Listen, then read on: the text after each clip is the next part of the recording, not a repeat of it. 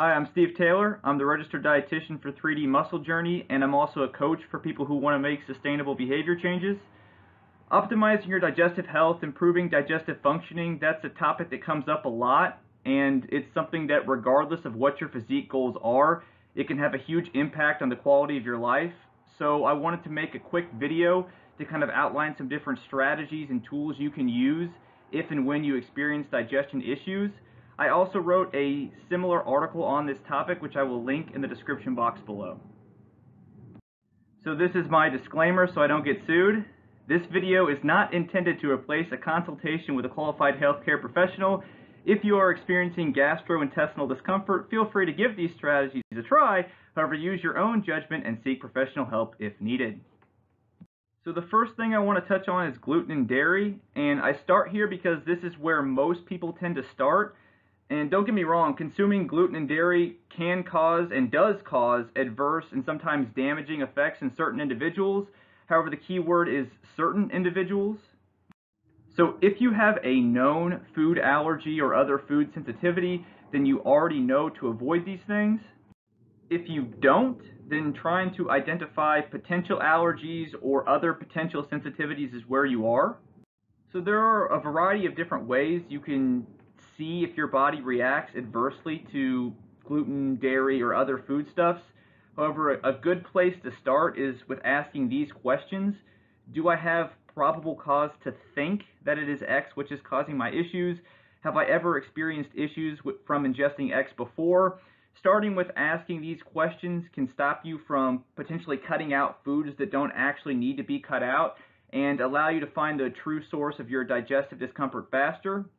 Also, depending on how you answer these questions, you may want to try some of the following strategies first, or at the very least see a physician or someone who has expertise in these areas to help you assess your theory.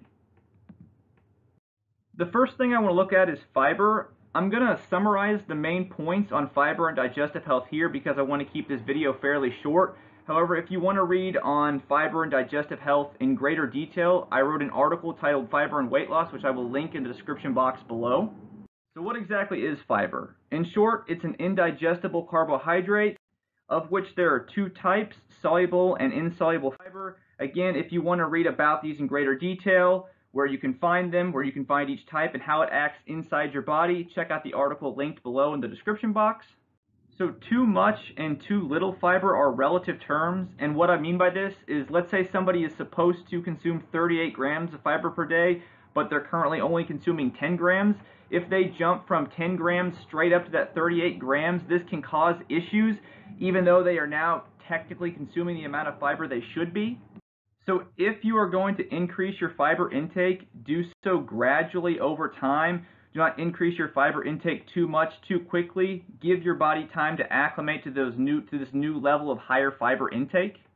Some rough guidelines for total daily fiber intake are 38 grams per day for most men, 25 grams per day for most women, 14 grams per 1,000 calories consumed, and then obviously these are guidelines and should be adjusted when necessary to fit the individual.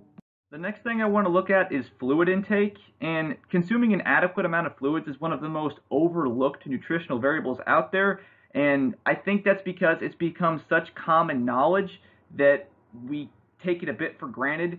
You hear a lot about protein, fat, carbs, and even the talk of micronutrients and their importance is on the rise now, but very rarely do we hear about the importance of consuming enough fluids. Understanding the relationship between fluid intake and performance was something that I didn't experience firsthand until I moved to Los Angeles 2 years ago. Up until that point, I'd always trained in a controlled environment with air conditioning and heating. When I moved here, I started training at the Gold's Gym in Venice, where there's not that, and it's open, and they just have fans for circulation. And during the summer, it gets really hot, and especially with all the people in there. And I noticed that, like, both my absolute strength and my endurance during my workouts would start to be dramatically affected if I wasn't consciously consuming fluids during my training. So I started either getting Powerade Zeros or just making a conscious effort to consume more water during my training sessions, and there was a huge improvement in my performance in the gym. So not only is adequate hydration important for performance, but it's also important for overall health, Consuming enough fluids helps your body, your digestive system, to move solids through the digestive tract. Also, if you are consuming a high fiber diet, your body needs this extra water to process the higher amounts of fiber to prevent constipation. To achieve an adequate fluid intake, many people find it helpful to front load fluids in their day, so either in the morning when they first wake up or during the first part of their day, and or to condition the habit of having a beverage with each meal. So how much fluid should you consume in a day? Many factors, including your activity level, your climate, your training status, your health status, any medications you're taking, etc. All these things affect your fluid needs on a daily basis. In fact, even your fluid needs change on a daily basis. Every day your fluid needs are slightly different. So to condense everything into a few simple concepts, number one, let thirst and urine color be your guides. So here is a urine color chart. Obviously, this chart has a lot of limitations to it, but I wanted to include at least something that further elaborates on the statement, let thirst and urine color be your guides, because that's by itself, that's pretty vague.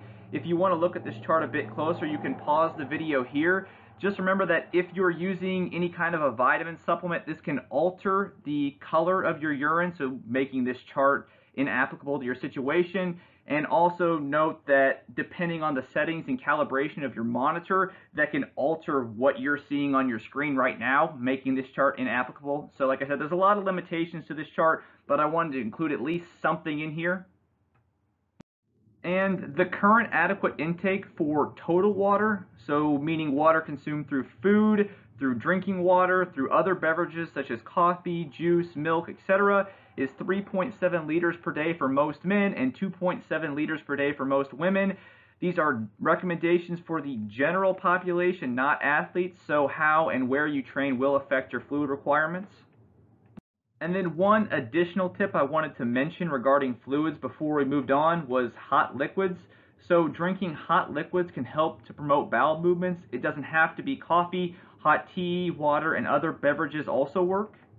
Another area I want to look at are our daily patterns, so how we do things, how we structure our day.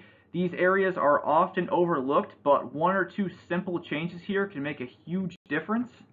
So the first one is your morning routine. So how do you wake up in the morning? Do you start your day relaxed, or do you rush around frantically all morning to avoid being late? Adjusting how you start your day is a simple yet very effective fix for many GI issues. Meal frequency. So even though this might not matter much for fat loss itself, it can matter for your digestive system. Regardless if you're gaining, maintaining, or cutting, large meals either in calories or food volume can cause GI distress. So increasing the number of meals per day and your meal frequency can be a simple strategy for alleviating GI distress. Many people find that establishing a semi-structured eating routine helps to promote consistent bowel movements. Another daily pattern that can affect your digestive system functioning is your activity level. Many people find that if their activity level drops too low, they start to experience negative effects in their GI functioning. So this is similar to meal frequency in the fact that even if you might not need more daily activity or more cardio for fat loss, increasing your activity during the day may help with your GI functioning, and there are a lot of ways you can do this. One easy way that I help some of my clients do this is I have them use a pedometer to track their steps, and if we notice that their step count is really low, either because of their job or just their overall lifestyle, we'll set a goal, a step goal for them to hit moving forward just to help them increase their activity level during the day.